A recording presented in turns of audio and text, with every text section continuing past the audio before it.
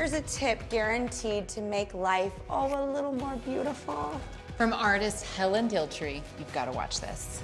A journal or a sketchbook is a really good way to start sort of pulling these things together and forming your own style and getting to know yourself. And over time, you'll get used to doing something maybe like a mood board. This is something that I begin before I start any project, and usually I'm creating for a client or I'm doing a set of paintings, so it could be like 8 paintings.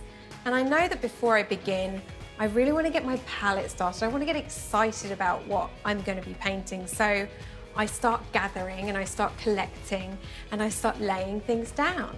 We're not actually going to be painting any of these things, but we want to build a foundation and figure out a colour palette and get inspired.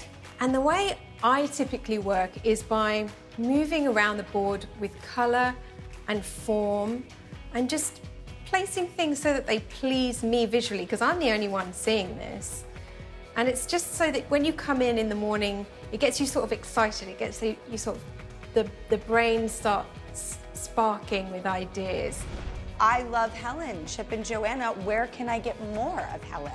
She hosts Art in Bloom on Magnolia Network, where she shares the making of her beautiful original creations.